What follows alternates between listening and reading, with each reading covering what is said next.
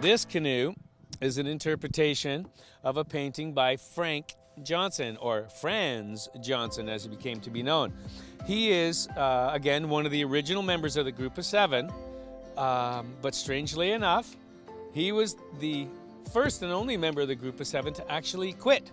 When the Group of Seven started in the early 1900s, so 1920 was their first show, they got such bad publicity and press and bad reviews, and it really was potentially going to damage their career as artists. So Frank Johnston, who painted this particular painting in about this area here, is about his original painting.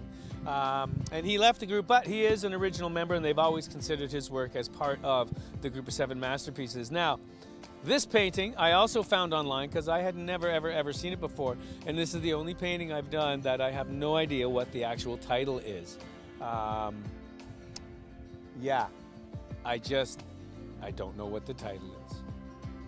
And if someone does know, because I've never seen this painting in a book, or that one, but at least we know the title of that one, but let us know at the Huntsville Festival of the Arts.